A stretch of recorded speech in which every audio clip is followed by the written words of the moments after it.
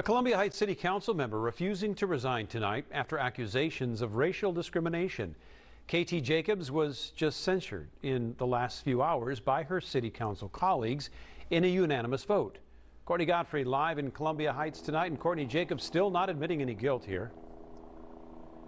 That's right, Randy, and the City Council taking the most punitive action that they possibly could tonight, stripping Jacobs' ability to serve on any commissions and boards.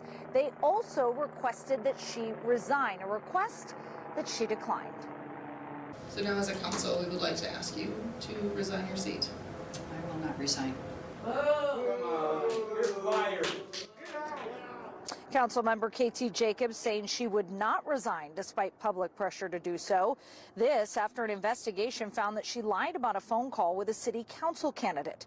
Justice Spriggs came forward this past summer with accusations of racism, claiming the city council member called him and questioned whether he truly was biracial.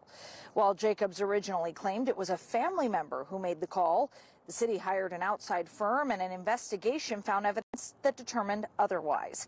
The mayor saying that while the council doesn't have the power to force Jacobs to resign, they felt they needed to go on record that she no longer has their support.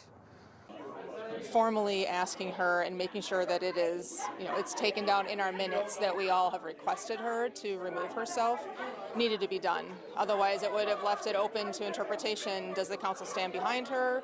Do the council not think it's important? And we think it's very important.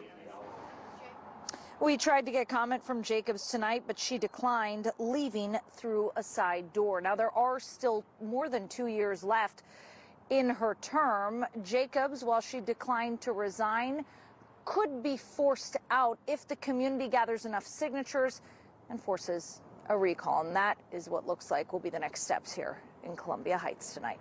Reporting live, Courtney Godfrey, Fox 9. A quick